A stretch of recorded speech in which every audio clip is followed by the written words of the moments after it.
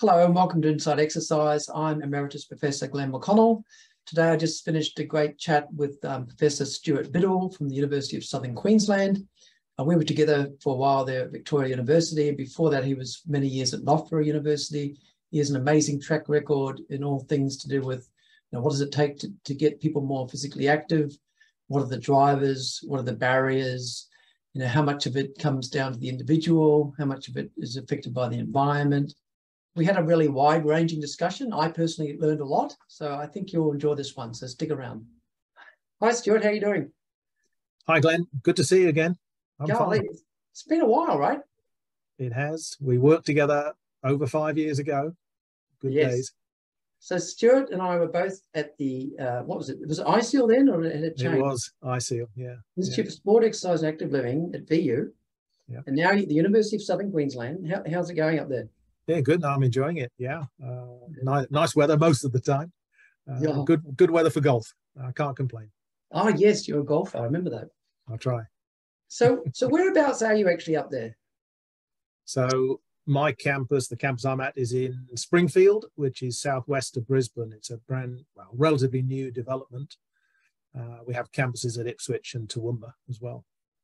Right. So you said not only the campus is a new development, but you said it was like they're building a new city there. Yeah. So Springfield itself, the greater Springfield area, is was a development that came about some 30 years ago. It started from undeveloped bushland, and now it has the foundations of a town come city with its own railway station, university campus, lots of schools, shopping area, etc. It's incredible, the development that's occurred, all due to one person's master plan idea.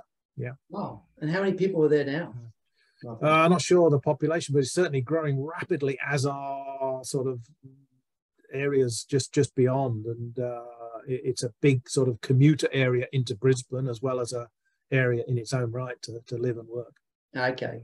As I mentioned to you, my wife, Kathy, she used to work at the Department of Human Services, and she talked about the built environment and how it's an obesogenic environment and how there's not enough opportunity for physical activity. Have they thought about that at Springfield? Well, they have, and they've had some initiatives around health, and some of which are very positive. I still feel that, so as you know, Glenn, and others listening to this will quickly pick up, I'm originally from the UK and I moved to Australia in 2014. And Australia, not unlike many other countries, is quite car dependent. Springfield is no different. All the developments going on at the moment, including renovations from 20 years ago, are based around getting cars around the place. So, and you add to that, it's quite a hilly environment and can get very hot. Maybe we're not doing as well as we could do on cycling and walking, but they have done some good features as well. Green space, cycle lanes, which could be better, but they're there. So yes, they have taken this into account. They want it to be a healthy city. Personally, I think they could do more, but some good initiatives as well. All right. So, I mean, this podcast, people, if they look back at the previous episodes, I've come from an exercise metabolism type background. But that's why I thought it was, important to have you on, because you're an expert in the area, and we've mainly had sort of more metabolism type people. So, it's all very well saying people need to do physical activity and people need to exercise, but, are they actually doing it? And what are the sort of drivers and the barriers and all that sort of stuff? Yeah, of course, I'm a bit biased, and I think the most important question is, how do we get people to do this behavior, whatever the behavior is? So, yeah, exactly. My background came into physical activity and health through more of a psychology lens.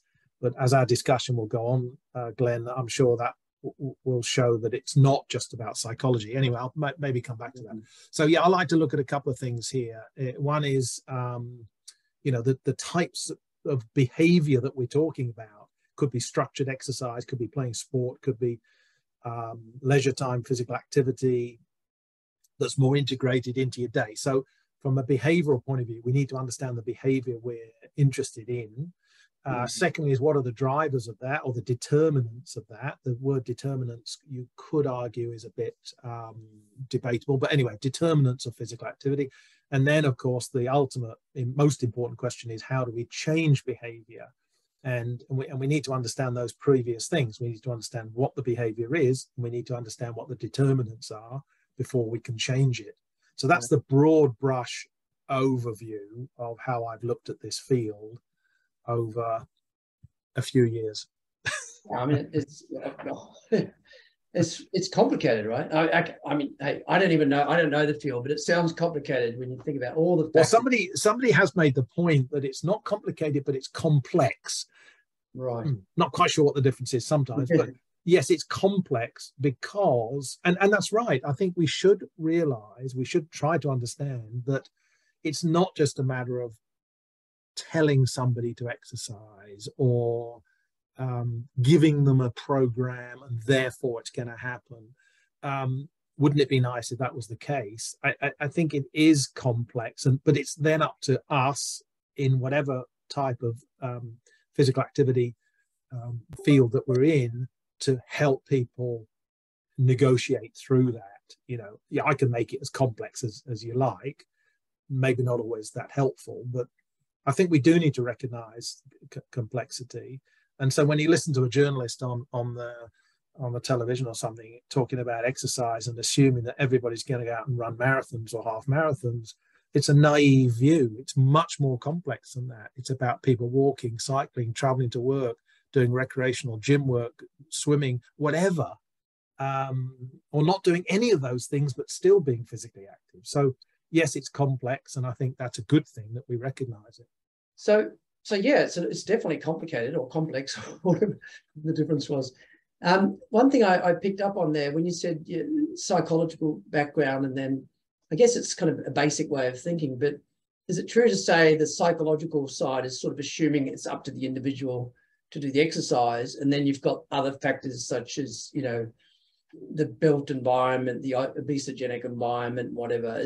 Can you flesh that out for me a little bit? Yeah, it's a good observation, actually. And I think probably on average that's correct, that the psychology or a psychological perspective is interested in the individual.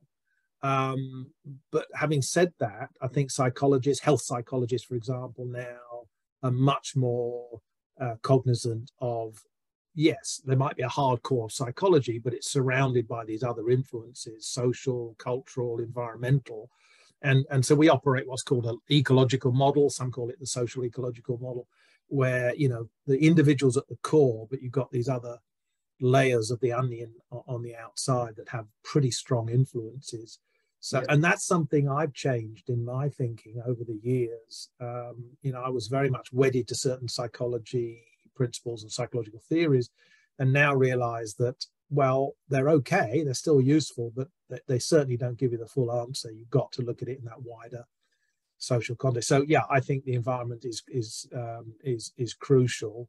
Built environment, or even the social environment, you can talk about that. And, I think we should take that into account more. Definitely. So I guess I kind of throw out the built environment. What does that actually mean? Does it just mean like how? Yeah. So the constructed environment, like you know, cities and towns and so on, will provide certain constraints or facilitators for certain behaviors. And actually, there's usually more walking in cities than there is outside of cities, because you're getting from A to B, and it's not either possible or convenient to have your car with you or whatever. So, and you've got, you know, quite well developed public transport systems in most cities, which of course will mean sedentary travel, but it will also mean active travel from stations or from tram stops. You know, Melbourne's very good for an integrated transport system. So you probably do a lot of walking in between rather than driving a car door to door. So yeah, the built environment can be pretty crucial for either facilitating or inhibiting physical activity. Again, depends on the type of activity you're interested in. Okay, so I saw you'd written something recently. You did a review or something about lack of time, and you know, is that a fair enough? I mean, I think all of us think there's a lack of time, but I guess it's prioritizing and whatever. What was some of the things you discussed? Yeah, so the gist of that was kind of interesting. I enjoyed writing that. So the gist of that is that if you look at the literature on barriers to physical activity, so this is the opposite of what drives people to be physically active. Well, let's look at what stops people being physically active. What are the barriers that people report? And there are lots of barriers that people will come up with when you ask them. But the one that nearly always comes up is, oh, I don't have time. And that's particularly true for structured exercise and maybe some sports participation where you have to go somewhere, do something less, somewhat artificial, I suppose. We've got to do it in a gym, or we've got to get changed, we've got to have a membership fee and so on. Yeah. Okay, so we don't have time. That's the barrier that people state. And I've looked at this over the years and I've thought, well, I'm not quite convinced about that. What people are saying is, I don't wish to devote my spare time to this particular behavior. I could spend all my time doing my garden, or I could spend all my time playing golf, or I could spend all my spare time fixing up my car, or whatever it is. You choose your hobbies and leisure, because it's basically about leisure time most of the time. You choose, and then if you look at time use data, okay, and there's a lot of time use data out there, how people spend their time, you will find actually that most adults have at least several hours a day that they do devote to other leisure time pursuits. So in theory, they could be exercising for 2 hours a day. Now, I'm a realist and I'm not expecting them to do that, but in theory, they could. So what my argument is, they're choosing not to. I guess the simple one is just to think about the average, I don't know what it is nowadays, three hours a day or something watching TV. Exactly. So they've allocated their leisure time by choice to a sedentary behavior. Now, not all of that is necessarily negative. There are some good things you can do in front of screens. That's fine.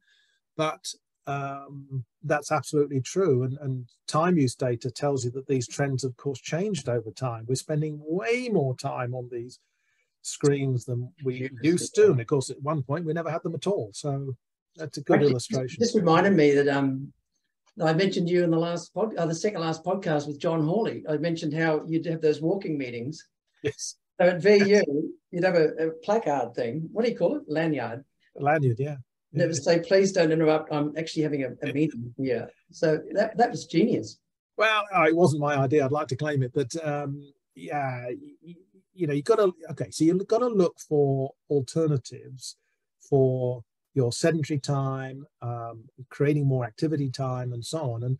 And that's a small one, but, instead of sitting talking one-to-one, you could go out and walk and get the same work done. You can't do it for all meetings, I might have a lot of papers and laptops to look at and so on, but sometimes you can. So it's having it sort of front of mind. And sometimes it's someone else. The fact that you did it made me sort of think about doing it. And my wife would say, because we don't drink tea or coffee, people would always say, let's meet for coffee. She goes, why don't we just walk along the river? I live 200 meters from the river. So now we do.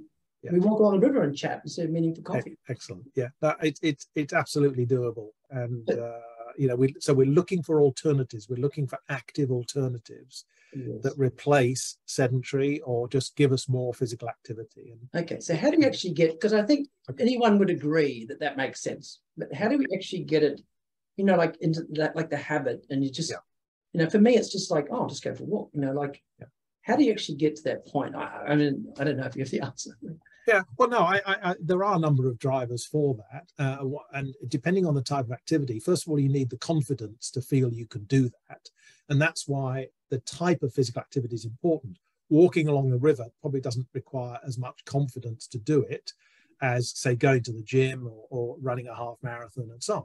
So confidence is always usually a pretty good driver. But the point I want to make here is, well, first of all, you will have these individual motivators. Somebody might be persuading you because it's a social thing to do. So somebody almost drags you out of the house to walk. That's fine. That's social influence. You might be motivated for some health issue. That's fine. That's usually short term, but it's important. The point I want to make is, I think the crucial thing here is about I'll use the word we use in psychology, which is affective responses, feeling states. How do you feel? People often refer to enjoyment. I could say a little bit about that in a minute. And unless you're getting this reinforcement from the behavior, you're always going to struggle to keep it going. And we've lost that debate about enjoyment and affect and positive feelings. It's all about weight loss or forgive me, Glenn, but about metabolism and so on. Yeah. And it is not that's important. Of course it's important, but to drive people's behavior, they need to feel it's serving them a purpose and it's worthwhile and it's got reinforcement. And therefore it needs to have some element of pleasure, whether it's during or after. Well, I'd like to think that we could both be happy with the metabolism talk, because in the last couple of podcasts, we've talked about how walking, for example, can have sort of improve your metabolic health, but it won't sort of increase your VO2 max. You need to do something more higher intensity. So, we've been sort of pushing that, if anything. So the last one, again, with John Hawley, was like, maybe we should get away from these, 30 minutes a day or 150 minutes a week, just accumulate exercise and get that metabolic effect. So I guess I totally agree. I think the point I'd like to make is that, okay, the metabolic effect or the whether it's about weight loss or it's about even mental health, that's the outcome. Yes. Right. That's a beneficial outcome of being physically active. And that's great. It's clearly what we want. However, those outcomes are not necessarily the only drivers of getting people to do the behavior. Otherwise, anybody who smokes would immediately stop. Anybody who drinks excessive alcohol would immediately stop because it's not good for them. But they don't, because it's reinforcing. I think I get what you're saying. So if you just say, go and do this for your metabolic health or your cardiovascular, function or something, it's not enough. Getting away from the point that it's like, what for the enjoyment of it? And you're saying there's not enough focus on that, is it? So years ago, I don't know whether you remember Rod Dishman. Dishman wrote a lot around exercise adherence. He did a lot of sort of psychobiological work. Anyway, Dishman and others, when they were writing for the American guidelines or targets that they had way back, said that health will drive your initial involvement in physical activity. So you might have a health-related reason. You could persuade me that I should improve my metabolic health, whether it's my obesity or whatever. Therefore, I will start to do a bit more physical activity. But to maintain it over time, and that, of course, is the crucial thing, that's not enough. We have to have some kind of positive reinforcement and affective well-being. And so he always said that it wasn't enough just to have these health. And yet that's what we've sold physical activity on. Exercise is medicine. Yes, it is. But is that the message you want to get across? And they're two different things. You can still have exercise is medicine, but have a different message to motivate people. Okay, so that's the point I'm getting across. So it's the enjoyment and what else? I guess there's the other, some insurance funds that'll make it cheaper as well if you're Well, there is the economic side, and people have started to look at incentivizing physical activity and so on. Results are a little bit mixed, but there's some benefit in that as well. Actually, it's multifaceted. There's no one factor that's going to do it. But all I'm saying is I think we've not given enough emphasis to this sort of feel-good reinforcement side of things when we're trying to help people to be more physically active. Well, I guess there has been more talk about mental health, but again, it's health, right? But at least it's not just, up to the last years, it's been health was your heart, People were, in terms of effect, because I know a positive effect can be, being less depressed, for example. Yeah, no, absolutely. And mental health is important because it's, and they used to argue, and I don't think that the evidence is that clear at the moment, but your mental health effects might come about more rapidly than some physical or physiological effects, which might take a little bit more time. I don't know whether that's true or not, but I think people can feel if there's a bit of stress relief and so on, just on a more acute basis from being physically active, then that might be reinforcing in its own right. Yeah. Okay, so what about, the messaging we give people? So, it feels to me, and we've talked a bit about this the last few weeks as well, that it's become so complicated, yeah? So, should I walk? Should I brisk walk? Should I go to the gym? Should I do strength? Should I do, HIIT, for example? I know you've written on HIIT. Yeah. What do you think about the messaging? Is it too complicated? Even the 150 minutes a week, do you think we should be sort of doing that or moving away from that? Or what do you... So some people might think I'm a bit of a hypocrite here, because I was part of the WHO guidelines group that, well, they didn't come up with 150 minutes. We you know, updated the guidelines for WHO, and of course they're very similar to lots of other national and international guidelines over the years. But I've never been a big fan of 150 minutes. Most people have to sit and think, or stand and think. 150 minutes. Oh, what is that? 2 hours? Is that two? I can't work it out. If you tell them it's 2 hours, 2.5 hours, 3 hours, whatever then, oh yeah, I understand that. 150 doesn't mean much to most people. No. So yeah, messaging is really important. I think there's a more important factor here, is that if you take guidelines, what are guidelines for? Well, I don't think they are necessarily for the person on the street 100%. They are to help health professionals, policymakers, whatever.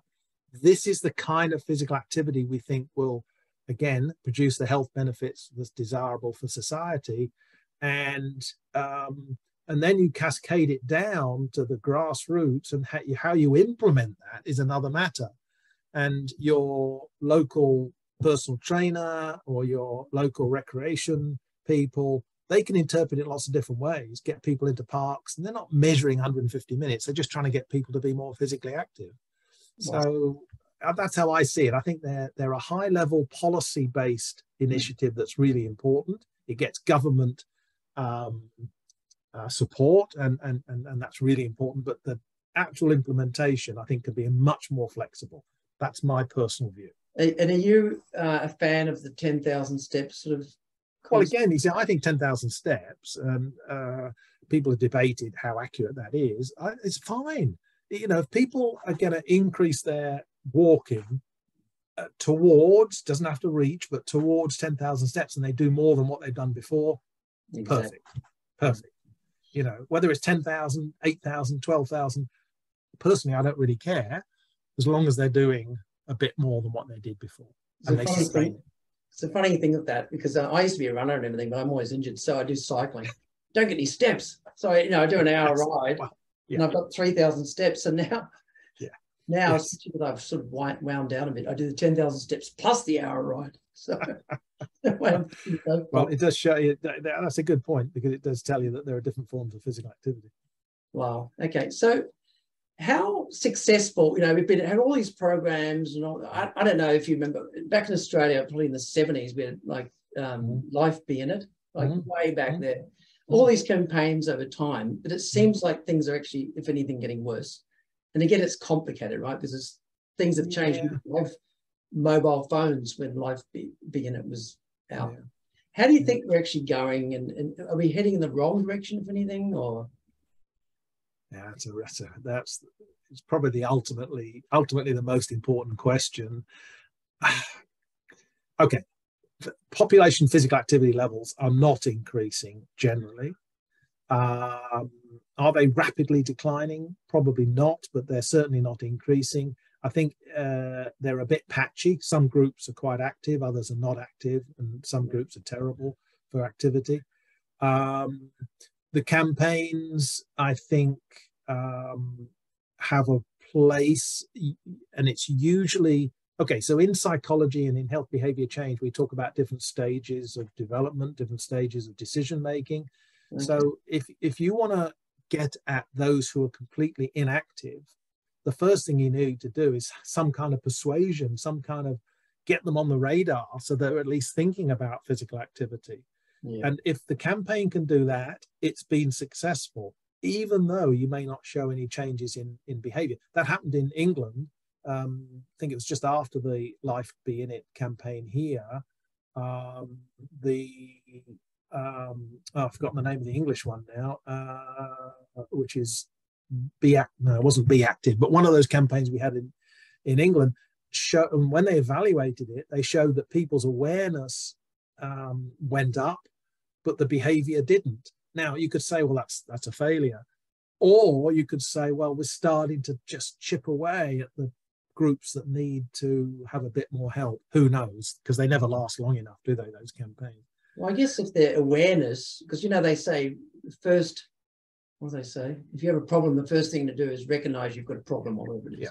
Yeah. So I guess if they're aware of it, at least it's on the radar. And Yeah, no, that's absolutely right. And that's you know, there are psychological theories around this of decision making, and that the first thing you need to do is to be aware, as you say. Therefore, your first intervention is around education. But education's will not be appropriate for those who are already maybe doing a bit and need to do a bit more, need help to do a bit more. So it's stage based.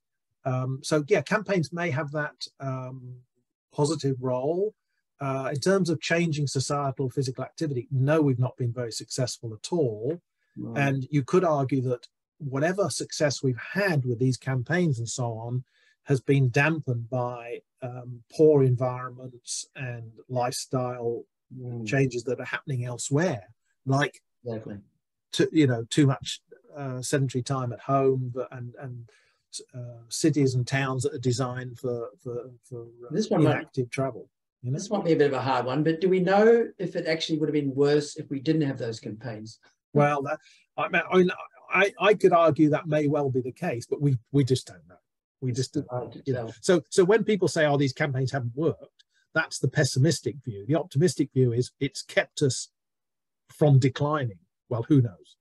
Can you find people that didn't see the campaigns because they don't own a TV or something, and see if they're doing more or less? I'm sure. Yeah, no, well, yeah. I mean, some of those marketing, you know, because they're marketing, aren't they? The campaigns do all that stuff. But so you've said a few times different groups of people, you know. So it implied maybe some are doing better than others and whatever.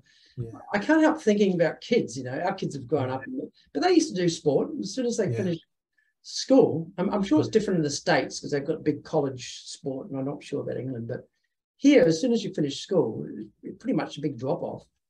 Is there anything? No, that's true worldwide, at least in high income countries. And I think actually, I'm not an expert on what happens in the US, but I think actually a lot of the US sports are more geared towards higher level performers. So I'm not sure that even works. Anyway, I shouldn't comment because I don't know the detail. But yeah, no, for sure. I mean, so here's a classic case, right, where, you know, kids are provided with sport in school. Some quite high numbers by most standards opt in to a certain extent, either by compulsion or volunteering. And then when their circumstances change, so they go to uni or they get a job or whatever, so it's their circumstances that have changed. Their lifestyle has now taken on a different thing. So yeah, it shows that it's not just down to the individual making the decision the whole time. It's being influenced by social, cultural, you know, environmental influences. So we need to intervene with that. And I think we need to provide more opportunities for not just sport, actually. I think sport is a crucial part of physical activity, but it's still only a part. So I'd like to see a lot invested in that, but also in non-sport physical activity as well, to allow them that option of something for everybody. Well, that's why we had, remember at ICEL, we had sport, exercise, and active living. Active living, and exactly. I was the professor of active living, and I was this professor of exercise. And there you go. Like, hang on, is that sport or exercise, or is that active living? There's a bit of fighting about. But yeah, I mean, active living is what we're talking about here. You know, it is for me, but it's only in the sense that also includes all these other things. It does include sport. It does include structured exercise. It does include physical activity, however you define that. So I'm fine with that. And my sort of rationale for the work I do is just to try to get population level change, or towards a population level change, and not just change one individual. And that sometimes requires a slightly different approach than small initiatives to target 10 people here, or a gym here, or a sports club here. They're all good and they all add up, but how can we get populations moving? And that might require a slightly different approach. Yes. So is there, across the population, you know, we just talked about when kids finish high school is a time when things drop off. If you were like going to throw, you know, if you were the minister of, you know, health or whatever, if you were the minister in charge, or you had a huge, you know, job, well, you do have an important job anyway. where do you think we should target for the best bang for the buck, basically? Or is it too simplistic? You need to target 2 or 3.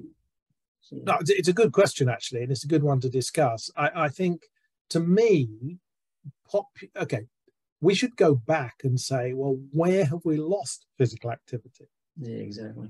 And therefore, could we replace it? And sometimes you can, sometimes it's maybe not so realistic. So car travel, for example, has replaced more active forms of transport over generations. Now, you're not going to get rid of cars. You're not going to suddenly say nobody can have a car.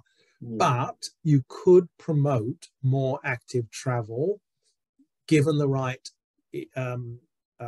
commitment in cities and so on. And there's a huge set of initiatives going on in a number of cities around the world that create much more active and healthy cities. And it's not just about physical activity, it's about lifestyle, the way cafes are set up, the way cars travel or can't travel through cities and so on. I think it's not the only initiative, but it's a really, really important one. Well, I think I've been to Copenhagen a few times, visiting the professor there. That's just unbelievable. Copenhagen's fantastic. Amsterdam's fantastic. It's built into the culture. It's the culture. You could go back and say, well, how did it start? But we need to do much more on that. And there was an initiative in Australia. Actually, one of my it wasn't quite one of my old students, but we almost overlapped when he was an undergraduate, who came out to Australia, and he's now working down in New South Wales. He's now over in Perth. And he was trying to do this initiative where you can get cars out of the neighbourhood and people would walk and do more physically active transport, but equally got a lot of resistance. Don't take away my car. That's way too important. And so you've got resistance to these things as well. Totally a mindset, because in Copenhagen, it's probably the same Amsterdam. The number one sort of person pretty much is the cyclist, and then it's the pedestrian, and then it's the car, like in terms of how it's looked at. And you've got public transport as well. Yeah. And it's just totally different. The first time I saw a woman, going out for the night, holding an umbrella with a bottle of wine and a basket at the front and high heels on. It's just totally different. It's just you see young parents cycling with 3 kids hanging off. Kids and a dog. So it is it's difficult to know where that mentality really took over, but I think you're right, it's prioritizing. And so there's an example. So if you prioritize pedestrians and cyclists over cars, and you make the infrastructure such that it's easier to travel by walking, cycling, or public transport, then that tells you something. You make it easier for them, and we've not been very good at that here or in the UK and other. The US, I'm afraid, is even worse in a lot of these things. So we need to change the environment. This is going back to our environmental issue at the beginning. We need to change those town and built environments to facilitate more active living. Anyway, so that's where I put a fair bit of my investment, if I could. But you still need these other programs. But the changing those environments could have a big influence on a large number of people. I think that's what's important. The other thing, I guess, is I was thinking about, even when it's not easy. So in Copenhagen, when it's in the middle of winter and it's like snowing and stuff, I guess they've got to the point that it's been enjoyable and it's been normal for long enough that they still ride to work, even when it's not comfortable, because they probably, that thing about 93 months or so, you develop a like a habit. So then they've got, they don't need that enjoyment. You know what I mean? So habits is an interesting one in psychology, and I think we've become a little bit more aware of habits. And the habit will.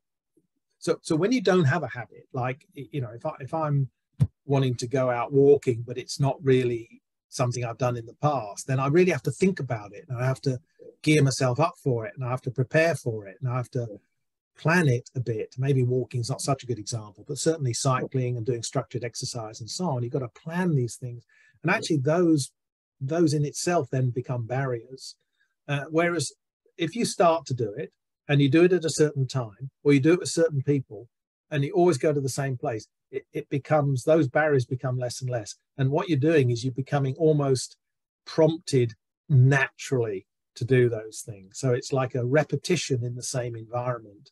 And if you can get into that routine, then it starts to become a little bit more habitual. You still have to think about it. You're not suddenly going to end up in the gym and not even thought about it. You still got to do some planning, but it becomes much less. So we got a grant a few years ago now, and it was around the sedentary behavior, sit to stand desk stuff and so on. We don't need to talk so much about that necessarily, but the call for the grant was they wanted proposals around health interventions that required low cognitive effort. Oh, right. yeah. Now I like that. I thought about, hang on a minute, this could be quite interesting. And the whole sedentary stuff, you know, which is very habitual, the sitting and so on is very habitual.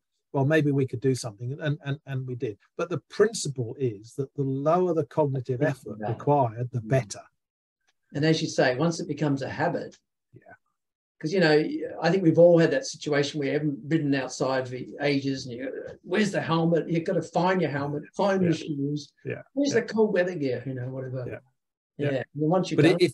If you've, you know, it's always difficult to know exactly where you start these things. But if you know, I walk to work, I walk to the campus. I'm in the house now, but if I walk to the campus, first of all, I'm in a position where I can walk to the campus or I can cycle to the campus. But it is routine. It is habitual for me. I don't take the car to the campus. I don't need to take the car. Now, not everybody's in that situation, but you know, you just get into the position where it becomes more and more habitual. I think that's a really important thing, and it's something we kind of forgotten about. Yeah, you know. Okay, so I mentioned HIIT earlier, and you know, the guidelines and all that sort of stuff. You know, there's a bit of a debate about, you know, do people stick to these sorts? And I know you've written on that a little bit, you know, because I had Marty Gabala on, and, you know, it's great stuff. And you say, but do people actually stick to this? Oh, yeah, they do. You know, they tend to stick to it. And even when you finish the study, you don't follow them up. Whatever. I'm not downing any of it. It's fantastic. I really enjoyed that chat. No. I mean, my take on HIIT, and you know, let's put this in context. I'm not an exercise physiologist, but I recognise that there could be some quite significant physiological benefits to anything. To me, we've known about this kind of dose response and so on for ever since we've studied exercise science, haven't we? That higher intensity will give you additional benefits. Fine, okay. Now, from a behavioral point of view, when I first came across this, and people were suggesting this was the best thing since sliced bread and whatever, I was thinking, oh, hang on a minute. What about for public health? Public health, remember, means getting as much benefit across the population as possible. Mm-hmm. And I just thought, this doesn't make sense at all. I'm not saying we shouldn't do it. I'm just saying it doesn't make sense to be impactful across a large population. So Alan Batterham and Alan from the UK, who was doing some HIIT research at the time, we debated this at a conference and we wrote it up as a paper. And it's actually had a reasonable number of citations. He was in favour, of course. I was against from a public health perspective. Now, what we've now done with Paddy Ekikakis, is a tremendous exercise psychologist now at Michigan State University. So Paddy and I have just put together this paper. He's done a series, actually. I've just contributed to one of the papers around adherence. And what you tend to find is that in these studies on HIIT, claims are made that the adherence rates to HIIT are as good as, if not better than, moderate intensity physical activity, which, to be honest, doesn't make any sense to me at all. Our subtitle of this paper is Extraordinary Claims in the Literature. But anyway, park that to one side. The key thing is that if you look at what they actually do in these studies, people who are in the HIIT condition gradually reduce their exercise intensity. You know, they cannot sustain that. And so you end up comparing moderate intensity with high intensity, which start out there and end up here. They're virtually doing the same thing. Oh, so when they look at the people and they say, yes, they've adhered and they've complied and they've continued to do it, they're not doing it at as high an intensity as they were meant to be. No. And do they not comment on that, the authors? No. And in fact, there are a lot of anomalies in the reporting of data. particularly in the meta-analyses. And some of the moderate intensity groups actually slightly increase their intensity. So you get even more of an effect of coming together.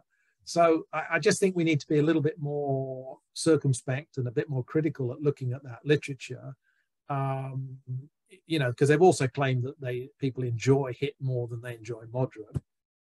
Intuitively, I just don't believe that. I'm not convinced that the way they measure enjoyment is the right way. I don't know whether you know, but if you look at some of those enjoyment scales, they've got items in there about challenge and all the rest of it.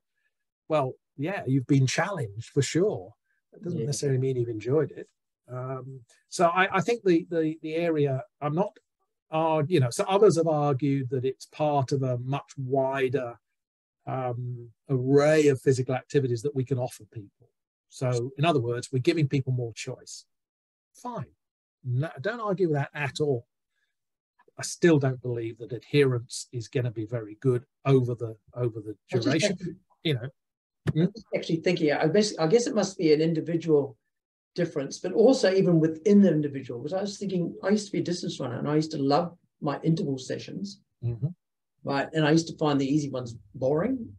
But I realized it's because I was trying to improve my race time. So I was actually, the intervals, even though they hurt, they were more like directly achieving my goal. Now that I'm not racing, I just ride the bike, I do intervals, and it's hard and it pisses me off because I'm not actually racing for anything. So I just within myself, that's right. I was pro HIIT when I was training for running years ago, but now I'm sort of like, I'd rather do the lower intensities. I just thought it was kind of an interesting sort of. And I also think, you know, the fact that you were, you know, let's say you were training and you're a competitive athlete and so on, that's not public health. That's you're the top X% who are in very good shape and are training, and that's fine. If people want to do HIIT for that, fine. But let's not, you know. I think actually my little discussion there about myself, a bit self-centered there, actually fits almost entirely with what you're saying. I'm doing more population health thing now. I'm doing my riding for health, for fitness, for health and longevity or whatever. I'm not training for anything. So I don't want to do HIIT. But when I'm actually training for something, I want to do HIIT. So I think that's kind of, you know, it's ridiculous. It's N=1. But in a way, it sort of makes sense. No, it does. And you know, some of my arguments about HIIT are somewhat anecdotal and somewhat sort of intuitive to me. It may not be intuitive to other people. And but I think the evidence at the moment is still a little bit iffy about, they've made claims that I think are a little bit exaggerated. You know, it's not to say HIIT can't do people some good, but, you know, let's not get ahead of ourselves and say that people are going to adhere for longer, they're going to enjoy it more. I mean, if that's true, it flies in the face of all the stuff we've been doing in the past. I just don't believe it. Okay, right. Well, I have thought about getting debates on here, so maybe we should get you in here. Yes. Have a debate with the podcast. Why not? Line you up again, and suddenly someone else just turns up on the screen. That's right. Hasn't been discussed previously. Yeah. Okay, so, you know, we touched on earlier just the fact that, you know, lifestyle changes, so whether it's diet, whether it's exercise, they haven't been particularly successful. And, you know, I had a bit of a Twitter thing, and I was talking to you about it beforehand, where, you know, someone was sort of saying, well, we should just do the medicines. If you do the medicines, then the lifestyle will come. And I didn't quite get that. What do you think about this whole thing about you put them on meds first, you try and do diet and exercise first? It's not necessarily your specialty. But... No, it's not. But I think my comment at the moment would be, okay, for certain extreme cases or more extreme cases, it's like bariatric surgery, isn't it? You know, if bariatric surgery is successful, as it is to an extent, but it's obviously only targeted at a certain percentage of the population who are desperately in need of it. So in the same way, I think some kind of medical prescription, some kind of magic pill, which helps you, fine. But, you know, physical activity will give you so many more benefits. I'm generally not in favor of let's try to reduce everything down to a pill. Actually, I think that almost is anecdotal, or not, that's the wrong word, is almost a metaphor for HIIT sometimes. Yeah, let's get it down to 10 seconds, 5 seconds, 4 seconds. Right. I think, is that really your aim? Can't we just can't we go out and enjoy these things and do them for their own sake? So I'm not really in favor of this medical approach, even if it does work for some people. But yeah. So, all right. So where do you see things? Well, I mean, it's a hard one, isn't it? Because nothing's working. I guess that's what the medical people would say. You know, it's all very well. We say people should have a good diet, should exercise, should have more physical activity, but they're not. And so it's actually got to the point. I saw a diabetes doctor give a talk a couple of years ago. He said, we used to say to people with type 2 diabetes, you know, work on your diet, do some exercise, and then we'll put you on metformin, or, you know, that's usually. Yeah. But now he said, we've realized that all we're doing is sort of wasting 6 months or whatever, where they're doing damage to themselves. We stick them on metformin first, and then we say, try and do. I mean, what do you think about that? Because it is hard to argue that we're not actually having a whole bunch of success here. Okay, I probably shouldn't comment on the medical procedures because I'm not expert enough, but I think the general principle about not being successful on lifestyle changes, and you're essentially saying that we're not getting the behavior change that we need to the level that we need to make a real difference. If you want to reduce levels of diabetes and obesity and so on, you know, we need to get a lot more people doing a lot more physical activity and other things. And no, we haven't been that successful. Okay, one reason for that, though, is maybe our approach has not been the right one. So first of all, we've tended to operate the sort of educational model, and it's based around the medical model. That is, you're told to go and do more physical activity. Yeah, right. All right, doesn't work. So there needs to be a conversation between whoever it is who's trying to advise you and help you, and the person themselves. They need to come together and they need to have a matching of goals. So I've got a diagram, I've got a slide somewhere which I could dig out, which says, right, this is what the person wants from physical activity. This is what the person is told by, let's say, their GP, and they're miles apart. The GP says, this is really good for your health. And the person's thinking, I just want to get out and enjoy being doing something that I enjoy. I never even thought about my health. That's not my motivation to be here. And so there's a mismatch. And I think we need to do much more talking with patients and other people about what it is they want to get out of physical activity. Why do they want to do it? What would switch them onto physical activity? And then we provide that supportive environment rather than just tell them to go and do something. Okay, so rather than trying to fix something, rather than trying to fix something, you know. Yeah. People don't want to get fixed necessarily. No, that's right. And I think health is important to a lot of people. I mean, as I've got older, certain things become in your head about whether it's longevity, whether it's about functionality, whether it's about, cardiac health and so on. Yeah, of course, you can't dismiss it, but that's not the reason I'm physically active. It's much more than that. And I think we've sometimes forgotten that, that's the case. So what you're getting at is a fundamental question of changing human behavior. And there are 101 models out there. That's half the problem, actually. There are too many ways of looking at this and too many opinions and some good opinions and good theories. But if you look at a recent sort of popular approach to this, and this, I'm simplifying it ridiculously into a small snippet, but if you look at changing behavior, you probably need to look at people's capability of doing the behavior. So that's where this HIIT thing just grates a bit with me. People's capability to do some of this is going to be pretty low. Anyway, capability, opportunity, right? Where are your opportunities and how can we create more opportunities? And then we should look at motivation. And if we combine those three, you've got a pretty good predictor of behavior. Now, the motivation side comes in two parts. One is where you really think it through. So I'm going to say, okay, Glenn, you told me I ought to do a bit more cycling. Okay, well, I'm going to get my phone and I'm going to get a new app and I'm going to plan and I'm going to get a diary, blah, blah, blah. Yeah. Very cognitive, very planning based. And that's fine. But it's also a lot of effort. So there's another side to motivation, which is where I don't really think about it very much at all.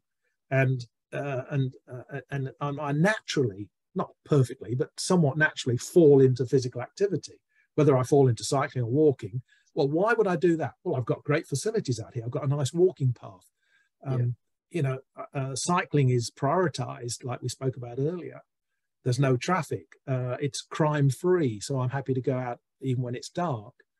So you've now got a natural and built environment where you don't really have to think about it. So those two go together. And in psychology, we call that a dual process approach. You think about it and plan it, but you also don't think about it because you don't have to. Exactly. And actually, if you don't have to think about it and it's a natural thing, it's much more effective. That makes sense. You know, so just to finish on that, if you walk into a hotel lobby and the lobby has lovely stairs right in front of you, I bet you walk the stairs. That's I don't mean you personally. Whereas the lift or the elevator is right in front of you and it looks attractive and it's got nice music and menus for the restaurant. You go in there. You don't think about it. You just do it. Exactly. So the way we set up the environment can make a big difference. Perfect. All right. So I guess you're angling towards, you know, if you're going to talk about individual responsibility versus the environment, you'd say you'd be leaning toward, obviously you need a bit of both, but you'd be leaning towards changing the environment, making the environment more susceptible, or definitely both, because ultimately you could have a fantastic environment of which nobody wants to interact with, or you know, they need a little bit of psychology, if you like, individual psychology. But no, you do need that environment, and you do need the facilitating by, whether it's policy, whether it's environments, whether it's social context, you know, so a school, a workplace, your community provide something that then makes it easier for you to do that behavior. Now, this gets political. This gets political. Okay. Sorry. The social we mentioned a couple of times. I keep thinking about that. So, you know, at the end of school, if everyone else went off and kept playing netball and rugby or whatever, then you'd probably go and do it, right? But most people don't. And the same, you get to Copenhagen, even if there's all these bike paths and no one was using them, you'd feel like a bit of a weirdo, right? But because everyone's riding to work, it's normal. So not only is it social in the sense of other people are there, but it's become the social norm. And as you say, you don't feel the odd one out. And you know, years ago when I was jogging back in the 70s, you know, people would shout at you, get your knees up and all this stuff, and you felt, you know, a little bit intimidated, I suppose. You had to be even more motivated to stick at it. So and that was a more serious issue for women at the time. You know, they felt not good about going out to run and so on. So times have changed. You know, that social norm has changed, but there are still social norms out there for sure. Yeah. Okay, just starting to think about finishing up. I think we've covered quite a few things. I just can't help thinking about COVID and what effect that's had, because it's a bit of a mixed bag. I mean, obviously you'd think people were doing less with lockdowns and things, but then again, there's a lot of people jumping in front of their TVs and things. So, you know what people have found on that? Or? Yeah, no, it's a really good question. And it is mixed. My understanding, and I don't claim huge expertise, and I haven't done any COVID specific research of any description, but my understanding of the literature is that physical activity levels have increased for some groups. And this was when they were doing more draconian, well, that's the wrong word, when they had more lockdown situations, you know, more we were right in the middle of the COVID pandemic that was hitting without vaccinations and so on. So I think the physical activity levels were a bit mixed. Some groups did more, some groups did less. On the sedentary side, where they measured people's sitting behavior and screen time and so on, it definitely increased. That's not surprising. We were all working from home. Well, not all, but you know, you and I working from home in front of screens. Kids were being homeschooled in front of screens. So sedentary behavior went up. Probably eating behavior was less healthy. I don't know what the evidence shows on that.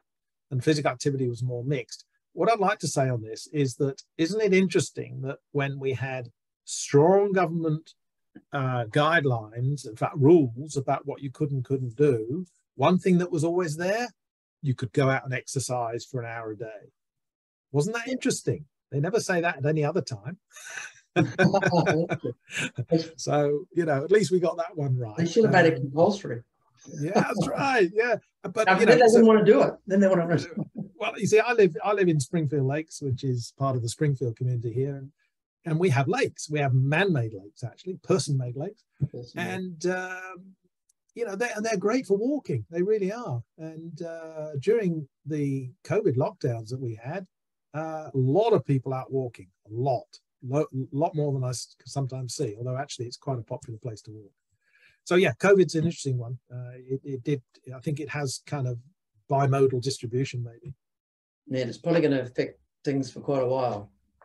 Well, I worry about, I don't know what the data tell us on obesity rates, on eating behaviors, obviously mental health, Depression, and then, of course, all the pathology around the COVID itself. So that's a bit depressing. Why don't we finish on something a bit more positive? So if you you've just got a grant now for $50 million, what would you... I'm feeling generous. 100 million. No, you're retired. It has to be used on research.